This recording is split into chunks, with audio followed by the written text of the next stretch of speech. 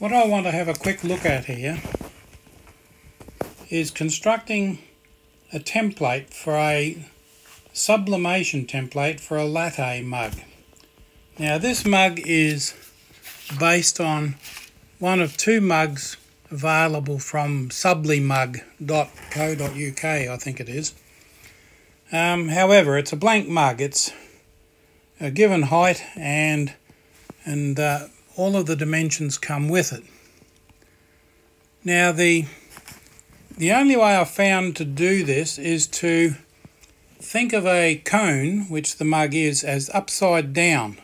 So if you're doing the calculations and you're doing the calculations for a cone, the base of a cone is actually the top of the mug. So think of your mug as being upside down and forming part of a cone. This will make it all become much more clear. But the simplest way of doing this and getting that curve right for both top and bottom curves are like this. Now let's have a look at the layers. That's almost the finished product there. That first layer means nothing. The pie there, let me hide that. You can see the pie there. That's the first one. Let's open the layer up. That's actually the top of the mug, but the bottom of the cone. So if you're trying to work out diameters and circumferences by the cone method, this is the bottom of the cone. Top of the mug, bottom of the cone. Let's have a look. The size there, you can see it's 280. That's the diameter, which is the measurement you need. The diameter of the top of the mug. 289 millimeters, or 28. No, sorry, 28 centimeters, sorry, which seems quite big. But there we go. That's the diameter across the thing. You can check this with rulers and things. But they're your two measurements. So you draw out an exact pie, as I've got there, that's 280 by 280. Never mind the position on the page, I've got, although that does become important, we'll go to there. I've got the centre vertical mark there and the horizontal mark there, the guide marks. You put those in place with guides and add horizontal. You can see that dotted line there, the red dotted line in the centre, which I just moved slightly. And the vertical, you can see the vertical there, just running down there. Okay, so there's your centres for your circles. Let's go back there. So what we've got now is the first circle, which is the diameter of the top of the mug. Now we need the second circle, which was in our case the base of the mug or towards the peak of the cone. Remember, cone's the other way up than the mug. Now there's our circle. You can see in the centre there. If these drift off slightly with their measurements, it's because I'm touching the screen. And there's not much I can do about that. This works equally well on the desktop, I might add. And on the desktop, you can have a look at your guide manager and you can read where you've got your horizontal guides are. Unfortunately, on the iPad, they don't seem to show up anywhere unless you're actually putting the guide in place. Then it shows the measurements, otherwise you don't see them. Anyway, without any more confusion, there's the pie that forms the diameter of the base of the mug, or the peak of the cone, towards the peak of the cone. It's the base of the mug. Let's not confuse this with cones. Now, it's really interesting because there's a curve there and there's a curve there.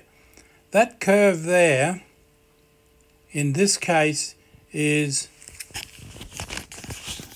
the arc. Now, how did I work that out? I worked that out by drawing a line using the pen tool from the left-hand edge to the peak where the line joins the top of the diameter. Let me show if any of those show up, and that's the bottom one. That's a copy of the top one. That one there I did first, and copied it and dragged the copy down so that it's sitting down there. Now the sides, this is difficult to do because I'm going to have to touch that. You can see that dot there and that dot there, and I should be in edit mode, otherwise that's going to really mess things up. Back, edit mode. From there to there, that line there is, in this case, 1 millimetre or 2 longer, because if you stand that up, you will see what it is.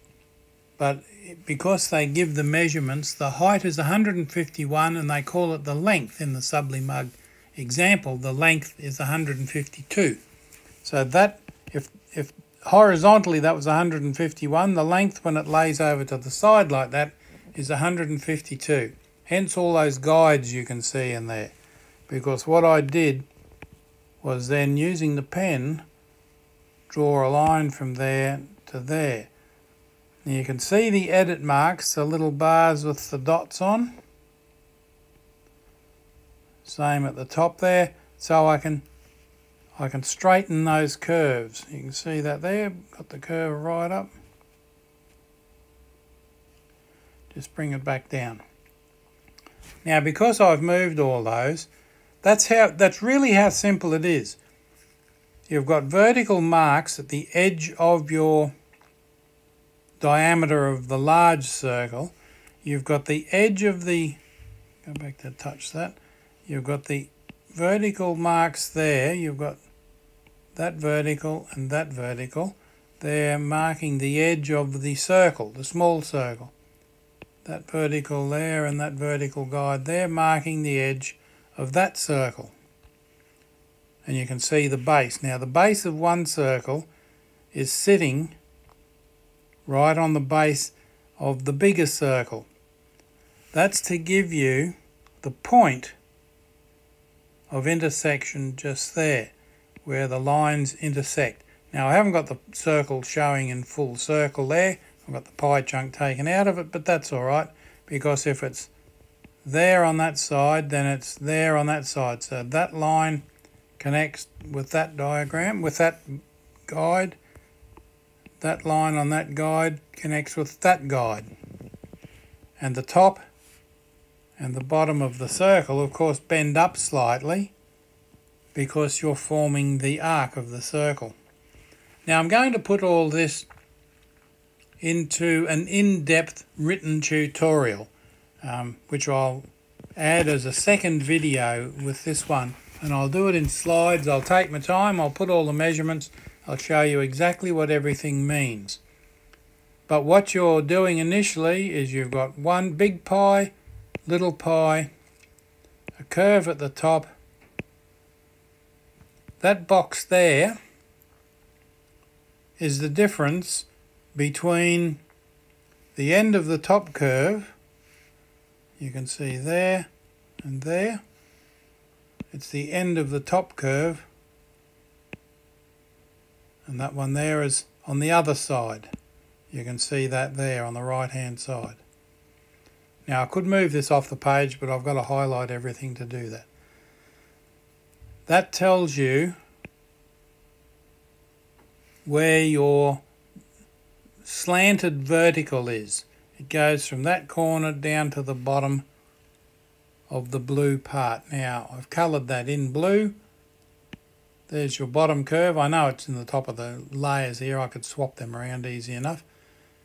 And there's your curve coloured, so that when you export that, you end up with just that shape. Now let me see if I can, I'll just save that. Have I got it here? Number 17 cut, and there's the shape. That's just a PNG file, I think. Yes, done. It's just a PNG file with quite a heavy surround, and I've got a grey background behind it for the time being. And when you print that out, of course, you cut along that edge. Easy as. Done.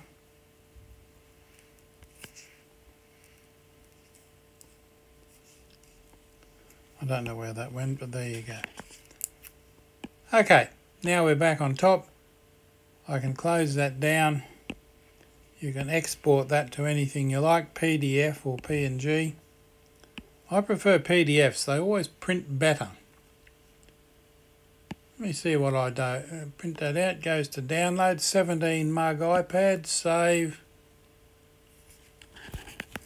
Close that down, open up files. There's downloads, 17 mug.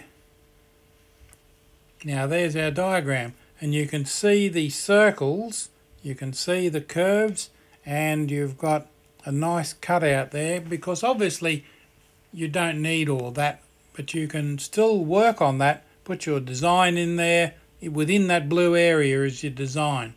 Now when you cut it out, of course you're going to have to cut it out, there's very little there's very few printers will print a curve like that for you on a curved piece of paper.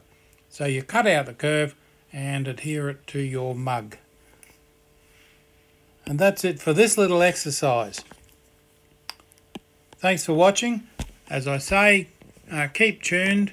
Please subscribe so that when I put the detailed slideshow version of this video up next week, of course there's a bit of background work to do there. I want to show you the diagrams, the masters, the places I secured all this information.